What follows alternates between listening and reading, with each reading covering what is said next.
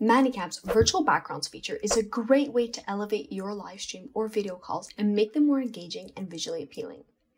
In this video, I'm going to show you how to adjust your background accordingly to have the most success in your next live stream or video call.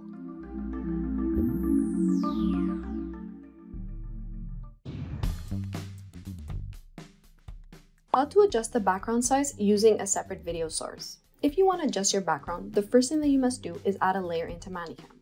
Once you've added the layer, click on the preset of choice. I'm going to choose images and videos, and I'm going to choose this video right over here. Once the video is there, then I use my mouse and I just adjust the corners to fit the ManyCam screen. I'm just going to adjust it accordingly. So once I've adjusted accordingly, then my background is ready to go. How to adjust the layer of the person's size.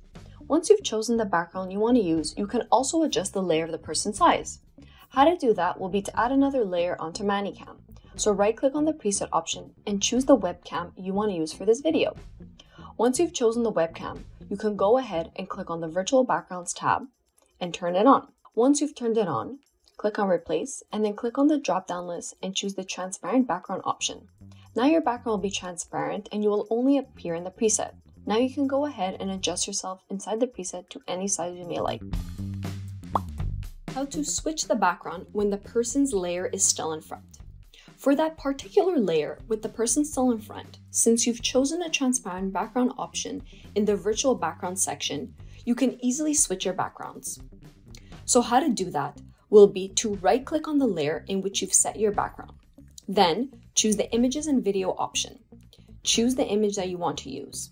And there you go. Since the layer with the person in front has chosen the transparent background option, it will not affect that layer, and then you can easily switch your backgrounds just like I did right here.